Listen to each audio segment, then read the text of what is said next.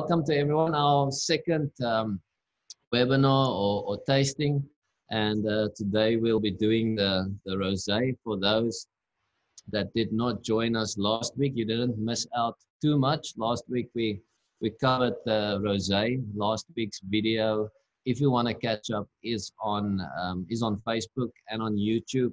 Last week we discussed in quite a bit of detail when we were working and talking to Chef John at a sister property of us in the UK. We were going in quite a lot of detail on wines of South Africa, what makes South Africa unique as a grape growing country, the Walker Bay, and more specifically Benguela Cove, why it's such a unique property given all the soils and slopes, its proximity to the oceans, and why these wines have a character of their own and why we only focus on using grapes from the property. So you're welcome to ask any of those questions. Again, might repeat some of those pointers as we go along as well. But for the first timers, there at the bottom of your screen, there's a Q&A button that you can hit, and you can ask any questions at any stage you'd like to ask there, and we'll try to cover them as we go along. There's also a chat section if you want to comment on the wine, what you smell, what you taste, but it's always easier if you have the questions in the Q&A section. So you towards the end of last week, Annie joined us on that episode. Annie Barnos heads up the Moody Lagoon restaurant, which is just at the back of me on Benguela Cove. And it doesn't really need any introduction. She's well known for her food. She's got her own style that we'll get to learn over the next couple of weeks. What she's, well, for me particularly good at is her ability to pair food and wine. So look out for what's to come, buckle up. But what I also enjoy about Annie's style is that she doesn't necessarily take the beaten track. It's always a bit adventurous and trying out all sorts of new and different things. So there's always a bit of a surprise element in there as well. No pressure, Annie. And next to Annie is winemaker Michelle. Michelle's been working in the cellar alongside me since the very first day. So Michelle is also joining us, and wherever I can't tell you or answer anything about the wine, Michelle will be able to answer all those difficult questions that I don't have the answers to. So talking of food and wine, and you guys on that side, Annie, I had a quick glance at the recipe, but if you don't mind, just as a kick-off to tell us what you've got planned for today. Yes, of course. So yeah, good evening, everyone. So as Johan said, I have our lovely Lighthouse Rosé to work with tonight, or to use as inspiration. So keeping that in mind, I kind of went with all the flavors that you can kind of pick up in the wine and concentrating on that and try and incorporate that into the dish. And of course, the color of the wine itself as well. So for tonight, we're going to be making a very, very quick salmon dish. So we have our lovely little piece of salmon over there. So I'm just going to take you through the ingredients very quickly and just talk you through that. We have our nice chunky rose petal pesto over here. We're going to be using a little bit later. We have some broccolini, so we're just going to be blanching a little bit later on as well. We have some fresh strawberries, a little bit of fresh tomato. And then, of course, on this side, we have our pink peppercorn infused buttermilk that's just been standing there and simmering for about an hour, just to get all those flavors just to develop and kind of season the buttermilk itself as well. So until we start cooking, let's go back to Johan and learn a bit more about the wine. Okay. So Annie, salmon, is that as all year round available? Is it seasonal now, or do you use salmon particularly for this wine, or can you use something like tuna, for instance, as well? Or did you select this fish specifically for the rosé? Like I said, it kind of goes with the colors. It's a salmon pink, the wine itself as well. So I kind of went that. You can use tuna. It's just a little bit more meatier than salmon. So you kind of want that sweetness of the salmon just to come through, and that just kind of lifts the wine itself as well.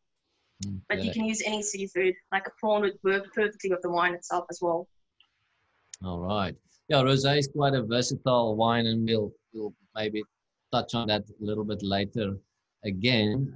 But I think while we've we've got the view of you guys there in the kitchen, Michelle, if you're close by, why don't you tell us while you've got a glass of wine there in your hand?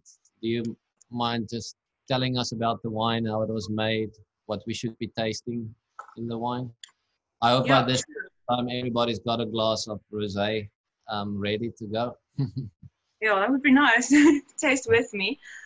So today, as you guys know, we'll be tasting the dry rosé 2019 vintage from our Lighthouse range. And just before we get into tasting the wine, just a quick kind of introduction to this. So the Lighthouse collection is we call it a lifestyle range. So that means, in this case, it's wines made from the warmer slopes of the farm, resulting in wines that's a bit more fruit driven, a bit riper in style. So just a little bit less serious than our estate wines, but still amazing quality, not lesser quality in any instance. Just made to be enjoyed every day. Not necessarily paired with food. So this is something you would have let's say a bottle of, and not necessarily pair with food. But that being said, it pairs perfectly with some of our base dishes as well. And then also some background on rosés. So I'm sure Johan, you'll touch on this in a bit more detail a bit later in the episode. But you get three main types of making rosé. The first one being the mixture of white and red wines, which results in a pink wine. These wines tend to be a bit bigger in flavor. Also, usually your more your sweeter rosés. And then the second style would be making rosé, or something called Sauvignon, and that would be a byproduct of red wine making. So this is when we, in the cellar, the same day the grapes come in, we'll take off, let's say, 10% of the juice, and it's just concentrates the red wine, for the skin to juice ratio, giving you a more intense color on your red wines, and then giving you a byproduct, which is rosé. This also is not also always the greatest quality, simply because the flavors you get are a bit more bigger, bolder. And then the third method, which is the one we use at Benguela, it's where we farm specifically for rosé making. So in our instance, we use two cultivars, Syrah and Sauvignon Blanc, and then it's farmed and picked at a specific stage where we feel it's going to make the best product. So this wines would come in, and it's red wine made in a white wine style, giving you rosé, which is pink. It's also called Provence-style. And this is usually your more elegant, kind of lighter in color, bit more finesse, premium rosés, which is obviously what we aim for. So it's normally dry, which this is as well. So that being said, let's get into tasting the actual rosé, which I'm sure everyone is ready to do. So when we evaluate a wine, we'll start by looking at the color. And as Annie mentioned, this specific one, being the style it's made in, also the color is much lighter than you would expect, or what a lot of us know for being rosés. So we call this salmon pink, which is why we've paired it, part of why we've paired it with the salmon. And then if we go on to smelling, or checking what the aromas are, if you just want to smell with me, like Jan said, comment what you guys think. It's very objective, but like I get some nice boiled candy, some watermelon maybe, definitely some strawberries as well. And also it has this perceived sweetness, which is coming from, I would say, the Shiraz and the berry notes coming from that. So it's not sweet at all, but it gives you that illusion of being sweet. You'll pick that up when you taste it as well. So let's have a taste. It has a nice palate. Like, this is, to me, I don't know what you guys think. Like, I get this taste of, when you're eating cotton candy and it kind of melts in your mouth, like that sweet sugariness. I guess you can call it part of that boiled sweetness as well, or boiled sweet characteristics, which is what I get. And then also that strawberry just pops, and some slight, like, Turkish delight or rose water, if you want to call it that. But Johan, anything to add? No, I think, I mean, you've said it. The idea with this is all those layers of fruit. It's about expressing as much as possible the fruity characters. That's what rosé wines are about. And you mentioned those other ways of making rosés by either blending white and red wine, taking it as a byproduct of red wine making, which are all kind of, call it shortcuts for a lack of a better word. And you see those are bigger and bolder. So bigger and bolder is what we want in red wines, but that's not something you're looking for in a rosé wine. It's not bigger and bolder. We're looking for what you see here, which is elegance, freshness, and a lightness, and just like a seamless palate to it. You don't want any of those red wine tannins or aggressive flavors. And that's also why those, which Michelle also said, why those wines, those shortcut ways of making rosés are often the sweeter style of rosés, because by adding the sugar to the wine, you kind of mask or hide all those negative flavors. Where these dry styles, there's no cheating or no shortcuts that you can take. But as far as flavors, Michelle, no, nothing to add to what you've said. So I just see there's one or two questions. I'm not sure if you're done, but some of the questions that have been coming through is, let me just read them here.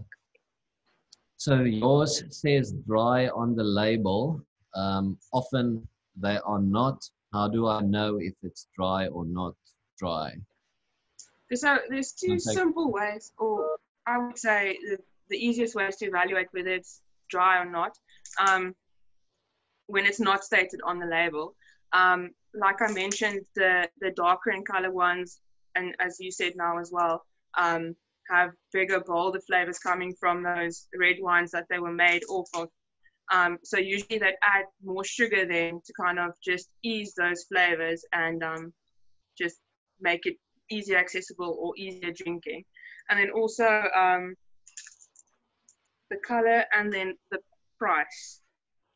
So normally if you look at a bottle of rosé that, let's say, it is cheaper than 50 Rand and under, that would normally be a sweet rosé, and which is, again, when you're making a byproduct, I think it's cheaper to produce, and that's also why you buy it for a little less. And then when you're looking at the price class, 70 Rand and up, it will usually be a premium wine made to be rosé, and that in this case is usually dry. If that makes any sense. I think, yeah, so it's basically, it's not set in stone, but it's the color of the wine and the price point, I think, gives you a good indication. Pretty much that's what you said. Yeah. Then there's another question on this wine. Last week's wine was cork closure. This one is in screw cap. When do you decide to do what? Okay, so for the rosé, it's nice, fresh, and fruity, and it has a slight like fizziness. And for this to keep that freshness and that fizziness in the wine, we put it under screw cap because it stays fresher for longer. Where with older or bigger, bolder red wines that need some aging, we'll put it under cork because it allows for some micro-oxidation, which just eases out the tannins and just makes the wine age nicer and makes it more accessible once it starts selling. So I think that's kind of the simplest way to put that. And that's why this is also under screw cap then. Yeah, so and it's it's not really a question, I guess it's more a comment. Smells of mulberries, taste like pomegranate juice. Yeah, Michelle mentioned that for everyone will sense and experience it differently, but those pomegranate, red berries, violets, those are all flavors that we associate with rosé wines. I see Annie's quite busy there in the back. Annie, are you about to get that? Yeah, so we're just going to drop the fish in very, very quickly. So we've got our pan on about a medium heat. You can see it kind of starts smoking. Okay. And then it's quite a little bit of thin piece of salmon over this, so it's going to cook very, very quickly. And then always be sure to be very generous with your salt, especially on the skin. Because salt also, it helps draws out moisture.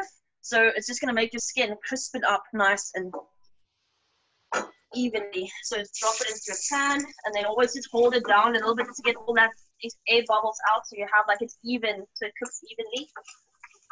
And then you can always also see with your fish as it's cooking. So like the salmon, we normally just cook till about 90%. Just about 90% cooked, and you'll see as it's cooking, it will rise all the way. You'll see the color changing. And then so we're going to let it cook for about 1 to 2 minutes, and then we're going to flip it, take it off the heat. Then we're just going to squeeze a little bit of lemon over it, and that lemon juice, as it hits that hot pan, it's going to generate some steam. And that's also just going to help cook your fish a little bit more. And seeing as it's salmon, you also don't want to cook it completely dead. You kind of want it to be a little, just kind of flaking as you're touching it, and not completely dry. And is using a pan your preferred way of doing it, or is it just because of the weather? I know a lot of people smoke it, a lot of people do it on the barbecue. Is that, what's your take on it? Yeah, look, for this wine, I like to do it just in a pan. Smoking is, I love smoked salmon, who doesn't? But for this wine, you don't want it to overpower the wine. So if it's going to be too smoky, it's just going to kill the wine. So you can do a light smoke on it, but not too much. So for this, we're just going to do a quick stir on it. Just to get that, you want that nice sweetness of the salmon to shine through. Okay, we'll leave you to it. Let's, while we talk a bit more rosé. So I just thought, like we did last week, we talked about Syrah in general and wines of the world and Syrahs from across the world. I thought let's just talk broader rosé as well. So I've got a couple of slides that I just want to put up, so just to help facilitate the conversation. So as Michelle introduced, our Lighthouse Rosé is what we sipping now. So rosé wines, when it comes to it, and you've probably might have this question already, is in terms of color. When it comes to color, there's a big, broad spectrum of color hues and pink. Some are extremely light, where it's hard to distinguish between a white and a rosé wine. Some of them are quite deep in color, almost bordering onto like a Grenache or Pinot Noir colored red wine. But there is no rules that apply as to what your color should or should not look like. Obviously, you don't want it to go too orange, like this might be a little bit borderline, but it will still qualify and be certified as a rosé wine. So the same goes as with color. There's no limitation, there's no rules on what grape varietals to use or not to use when it comes to making rosé wine. So each winery have something different. They've got a different style in mind of rosé that they want to produce. And each grape cultivar gives you a different profile. So Pinot Noir, for instance, and the Grenache would be lots of berry fruit, boiled sweets, where something like Merlot or Cabernet might be a little bit more on the spicier side. So they have subtle differences between them, obviously coming from different grape varietals, but also in color, they give you a different pink tint or hue to the wine, but you're allowed to blend them or use them as single cultivars. In our case, we blend a red grape, which is Syrah, and a little bit of Sauvignon Blanc. The Sauvignon Blanc just brings back a little bit of acidity and freshness that the Syrah sometimes is lacking. Okay, so rosé wines, very fashionable as well. It's the wine that gets the most attention when it comes to packaging and dressing it up. So often it doesn't fit into the rest of the portfolio. It looks completely different, and it's all these fancy shaped bottles and labels. It's very trendy. Packaging usually on rosé, because often it's in photographs of people have a photo of them having rosé. Again, just on color, I mentioned that different grape varietals will give you different colors. In the winery itself, we can also play around depending on the color of the end product we want. We can have it as light as this, which would be fairly close to what we have in the Benguela Cove one, or you can go all the way using the same grapes to this dark color. And it's all a function of time. You might remember me saying last week when we discussed red wine making that the color of the red wine actually comes from the skin of the berry and not the inside. The inside you can see here, even though it's a red grape, it's still white in color. It only gets the red color when it's in contact. I use the analogy of a tea bag. When you put it into water, it starts extracting color and flavor. The same works with winemaking, where all the color and aromatics and tannins are extracted from the skin. So in our case, we do minimum what we call skin contact, where we keep the juice in contact with the berry skin. We limit that to the minimum, so that would be roughly about 60 to 90 minutes. That is the quickest we can go and separate juice from the skins, and that gives us this light pink color, which we're after. Should we have left this wine in contact with those skins maybe for 3 hours, we would have had something like what you see in the middle. Should we have gone up to 24 hours, it probably would have been something more towards the right-hand side on the screen. So we can play around depending on what you want in your glass. As Michelle said, normally premium rosés, dry rosés, this is the color that they are associated with. The biggest producer of rosé wines, which is the guys in Provence in France, which had kind of set the benchmark many years ago for premium rosé. They started this color. So whenever someone is looking to produce a premium dry style rosé, this color would be synonym to that style. Okay. As I said, rosé is often photographed and people like taking photos of it. Shelf appearance is very important. Rosé is probably the only wine where color is the first thing that draws your attention and that talks to you when it sits on shelf. So color is important. And I just went and checked on Instagram, and I guess it comes as no surprise that the most talked about or hashtagged wine of any wines, red, white, Cabernet, Merlot, you name it, is rosé wines. By a long shot, it's in the lead in terms of mentions on Instagram.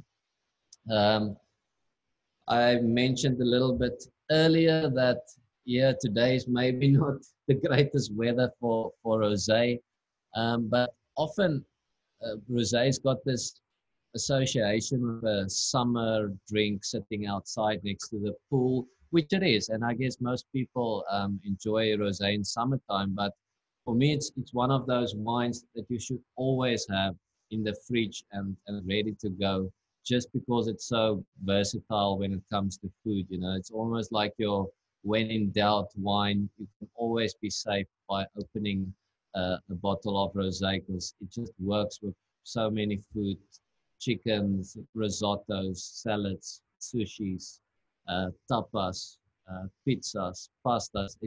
It works. And my favorite, and why I drink a lot of rosé during winter time, is it also works really well with spicy food like Thai curries or Indian curries. It works really, really good. So I'll definitely give that a try after you've tried Annie's salmon. So very versatile. Another question I often get is serving temperature. Yep, rosé as cold as you can, 10 to 12 degrees. And then people ask, am I allowed to add ice?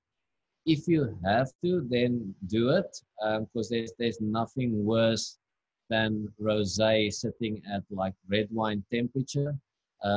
So I'd rather add a block of ice than drinking it semi-warm.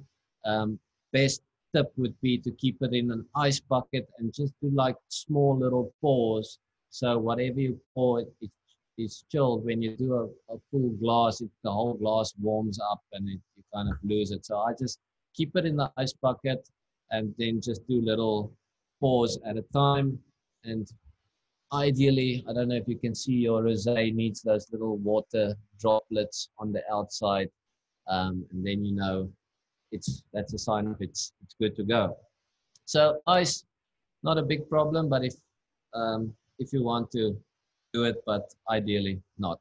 But I won't. It's not frowned upon. I add some ice to my wine sometimes as well, so don't worry about it. Rosé, you might not have known. I didn't know for sure until I've started searching fun facts on rosé. It's the oldest wine style there is. So the first rosés they made, don't ask me how they recorded this, but it was 7,000 years BC. So that's a long time ago, and it's only a couple of thousand years later that the making of white and red wines came along. So rosé is the oldest style of wine made.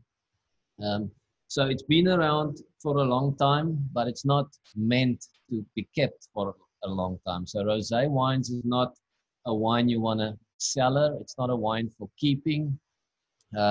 Rosé wines, ideally you want to drink within the first 3 years of its vintage. So in this case, this being a 2019 vintage. So remember from last week's discussion, the vintage or the year on the bottle is the year that we've picked the grapes, not the year that it was bottled. So this wine can easily go up till 2022. I would definitely have it be before then, because as Michelle also touched on, rosé is about the fruitiness, the expression of all those aromas and the freshness. So by keeping it, you start to lose those flavors and it just becomes a little bit dull in aroma. Okay, so rosé has gone through a boom and it wasn't short-lived as everyone thought it would be. It's constantly on the up in terms of popularity and sales. Since the early 2000s, rosé sales has grown threefold. It's unbelievable. Like unlike any other wine category, it's just keep on growing and growing and growing. So it's not just a trend or a flash in the pan. It's been going on for about 20 years, the constant growth in rosé consumption. So these days, just for interest, yearly we drink about 3.4 billion bottles of rosé across the world. So definitely a popular wine and a wine style to stay.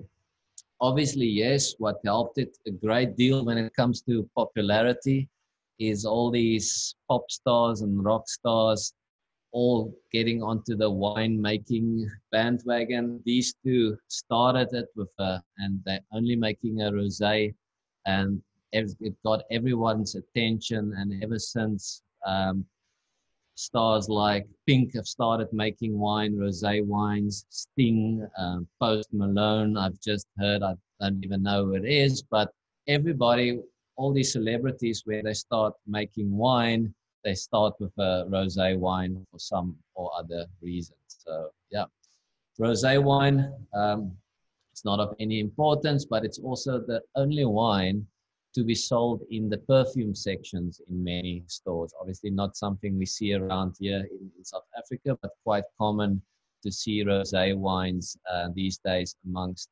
perfumes in stores as well. And then last but not least, I think the biggest, and this is maybe what helps the growth in volume, is previously, men didn't want to be seen with a glass of pink wine in their hand. Nowadays, there's this whole movement of real men drink pink, or brosé movement, they call it. So more and more men are okay to be seen with a glass of pink wine, and absolutely, why not? Okay, so just moving back to this and coming a little bit closer to home. For those international people joining us, I know last week we had quite a few from the UK and Portugal and Belgium. I know there was some from Holland watching in that sent us some photos afterwards. So thanks for sharing those photos. Keep them coming, be it on Facebook or Twitter or Instagram, whatever it is you're using. It's always fun seeing you guys enjoying the wines and trying out the recipes. But for those that haven't been to South Africa before, so most of the winemaking happens down south. We're in this yellow section in a small town called Hermanus, and this bay over here is called the Walker Bay, which you'll see is on our labels as well. Being quite close to the ocean, it is what we call cool climate wines. So I explained this a little bit last week. Cooler climate wines, the cool climate that we enjoy as a function of our proximity to the ocean. There's the Atlantic Ocean passing just by us. This is us, Benguela Cove.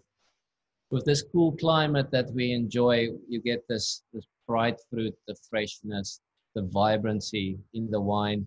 And with our location being quite unique, it also gives like almost a little bit of a saline maritime feel to our wines that we're looking to preserve. And therefore, we're only using the grapes coming from our property. So what you're tasting in the glass, wherever you are in the world tonight, is a reflection of this small piece of land down south at the bottom tip of Africa. That's what we want you to experience in the glass. So that's Benguela Cove. Those of you that have visited us before would know there is no better place south of the equator to have a sundowner, a glass of wine, or dinner. So there's Moody Lagoon restaurant with beautiful views of the mountains and the sunset and the ocean while you're enjoying a glass of our wine. Annie's in the back preparing you some food. So hang in there. One of these days we'll all be able to move around and you'll be able to come and visit us soon. As I said, we're basically the gateway into Hermanus town. So just before you hit Hermanus, you have Benguela Cove. Hermanus, as you all know, the home to these gentle giants. Always fun just watching them. Home to some of the most famous beaches around. So I'm saying cool climate for those, again, that maybe have not visited us, might misunderstand the term cool climate. We're still Africa. We still have a lot of sunshine, and Hermanus has got two of the top 10 beaches in South Africa. So definitely a place to visit for holiday, for summertime. But we do have the advantage of this cooling down effect from the ocean and the cooler nights that we get, which helps our grapes and our style of wine a great deal. So this is just some shots of the winery. There you can see our lighthouse sitting next to the winery. So this piece of coastline passing from the southern tip of Africa past Benguela Cove to its Cape Town is known for its stormy waters, and it's got the highest density of shipwrecks along the South African coastline is in this stretch of water passing Benguela Cove.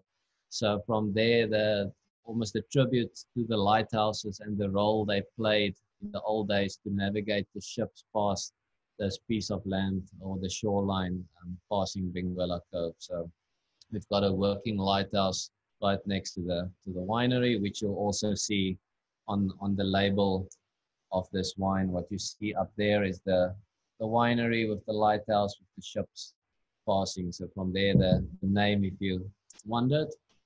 Obviously, when you visit, if you're like me, you're already making travel plans because we weren't allowed to do it for a while. But when you visit us, obviously there's lots of things on offer, from wine tasting, all sorts of pairings with chocolate, and he does some pairings with oysters and charcuterie and cheese, you name it. It's a lot of fun pairing and playing with the wine tastings and how they interact with all the food. We've become known for our art exhibitions. So we've got roaming artists visiting Benguela Cove or exhibiting their work. Currently, exhibiting is quite a famous artist called Anton Smit. So we've got his artwork all around the property, and they're all for sale. So a lot of fun walking around, looking at them, reading up about them all over the property. Got some boat trips. There's nothing fun like tasting wine on the water. And then last but not least, I think we're probably the only child-friendly estate. So families are welcome, kids are welcome. It's sometimes a challenge having kids myself, tasting wine with the kids around. They're more than welcome. The parents can sit back, relax, watch the kids while they have fun, and they can just sip away on a glass of wine. So quite a popular family destination as well. But getting back to the vineyards and why we're here tonight, on the rosé and how we go about this rosé in the vineyard and in the cellar. I should just take a sip because I'm talking too much.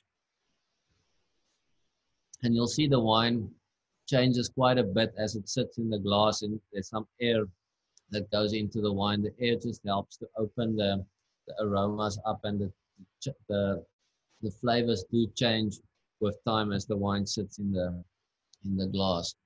So when we produce or when we grow red grapes for the production of red wines, and we grow the same red grapes for the production of rosé, we follow two very different ways of doing it. So when we grow grapes for the production of red wine, it would be something like what you see on this image, where we allow a lot of sunlight onto the berries, because sunlight helps with the development of those tannins. It helps for smaller berries and more aromas. So what we'll typically do to allow the sunlight in is we'll remove these leaves in the bunch, what we call the bunch zone, to allow the sun to get inside. As I said, with red wine, you're looking for these small little berries. The smaller the berry, the more skin to juice ratio there is. So the more you extract, the bigger, the bolder they become. So what Michelle was talking about, a shortcut way of making rosé is taking these small red wine berries and taking off more of that juice to get even more concentration in this berry. But what you get is a rosé that's quite deep in color, and it's lots of tannins and too big and too rich in alcohol as well. So not ideal for making premium rosés. When making or growing vines for rosé, it looks a little bit more like this, where we don't remove those leaves, but we keep like a shaded bunch zone. So we keep all the leaves there. So the bunches are always sitting in the shade. And by keeping it shaded and by keeping these vines happy, so we irrigate these more often than we would for red wine, they maintain their acidity, their freshness, their fruity, perfumey notes just stay intact, where if you expose them to the sun, you kind of lose some of that freshness and more florally, fruity notes that you get in the rosé. So you'll see from these, the berries are much bigger and much more pumped up in comparison to the red wine berries. So there was, we've touched on this. This wine is a blend of Syrah and Sauvignon Blanc. Syrah gives all the beautiful fruit, the richness, that cotton candy characters that you get, but Syrah often lacks a little bit of acidity. So we blend some Sauvignon Blanc grapes with the Syrah grapes and press them all together. So it's not the two wines that get blended. We actually blend the grapes together. So they've been together from day one, pressed, fermented, everything. They go into the winery as one, basically. There you can already see, just by moving the bunches forward, that little gentle pressing action already squeezes some pink juice as those juice is in contact with the skins. So as I mentioned, we do minimum skin contact because we want it as light as possible. And when it comes into the winery, because we're looking for fruit flavors, we only use these stainless steel tanks. And the reason being is that in these stainless steel tanks, we can control the temperature of the alcoholic fermentation. And by keeping the temperature really low, so we'll ferment this at 12 to 13 degrees Celsius. By keeping it low, the yeast cell produces a lot of those fruity aromas.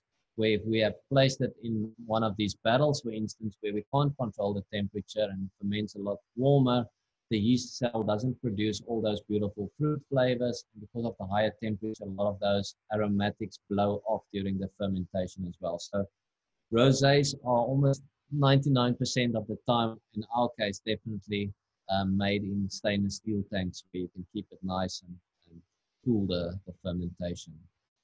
Michelle mentioned that this wine sits in our Lighthouse range.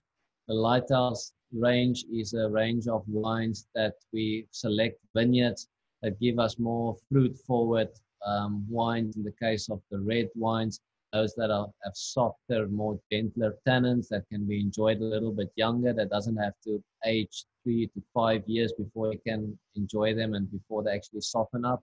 So this is more fresh, fruity wines for younger consumption. So obviously it makes sense that that we've got the rosé wine sitting in the Lighthouse collection. Okay, so before we go back to Annie, I see there's a couple of questions that came in. Let me just see if I can take some of those questions while you've got me. So let's see. All right, rosé bubbly keeps. Yes, yeah. So Helen said a rosé bubbly keeps very well. That's spot on. So sparkling wines is a little bit the exception to the rule in that the CO2 gas preserves it really well, and sparkling wines have got really, really low pH levels, so they can age quite a bit.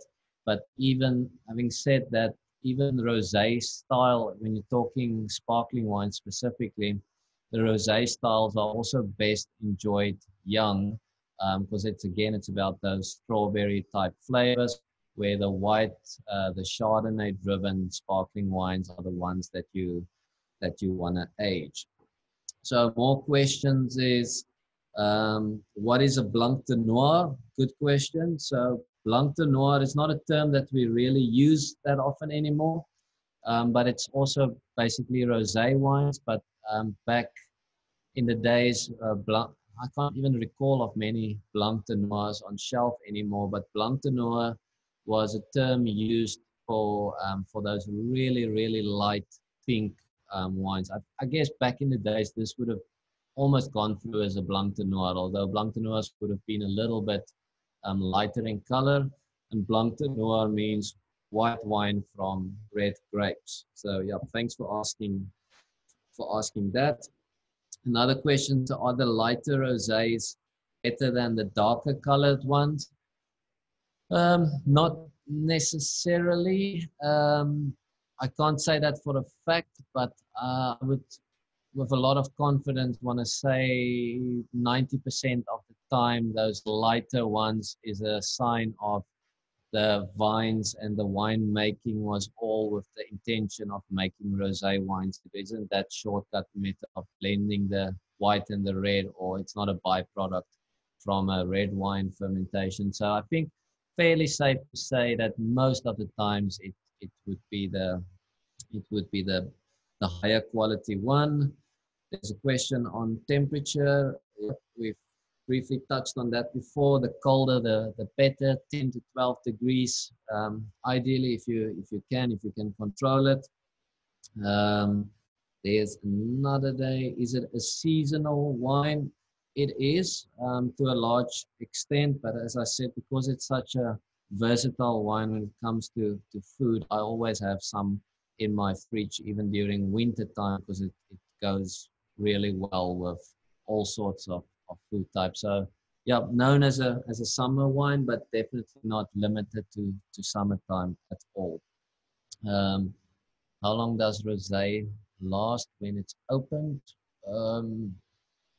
Yeah, so it's not just rosé. I think any white wine in general, a little bit of a difficult one, but a wine like this, which is still fairly young, you can open this and it will easily last up until 3 days, depending on the ullage. If there's only this much left, it will maybe last 1 day. If it's up there, then easily 3 to 4 days.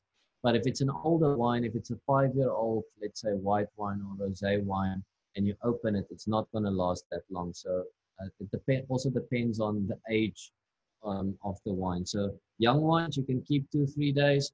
Older white wines, open it, finish it. The same goes for reds, although reds, because they are more protected against oxygen, which the oxygen that gets into the bottle is the enemy of the wine. It's the one that oxidizes it.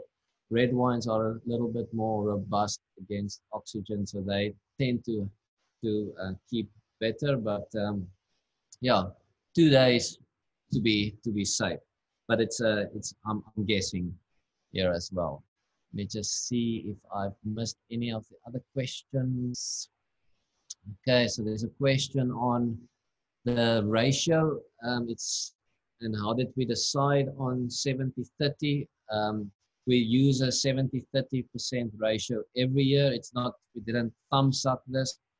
So it's 70% Syrah, 30% Sauvignon Blanc. First, we had only Syrah. And as I said, we thought it just needed something, some backbone to just help lift the wine. So we were thinking of the idea of maybe incorporating Sauvignon Blanc, but we didn't want to blend it afterwards as a wine because we don't get the same effect. So what myself and Michelle did was we made a whole lot of different fermenters, mini tanks, and we played with 90-10, 80-20, 70-30 different ratios of the two and arrived at 70-30 to give us the balance that we were looking for. So ever since we've been going with the 70-30 ratio, and it's been working well, and it's a one of a kind in that it's co-ferment of red and white. I don't know of any other winery that's doing it, but like most of our wines, we don't necessarily do what others do. So there's always something different or unique to them. Okay, so I've been talking a lot. I see Annie is quite busy on that side. It looks like the salmon is about to come out, or it's out already. Annie, how's it going there? Well, we're basically done. We're just going to start dating up now. So while you guys have been gone, I just blanched a little bit of broccolini. So 40 parts of salted water.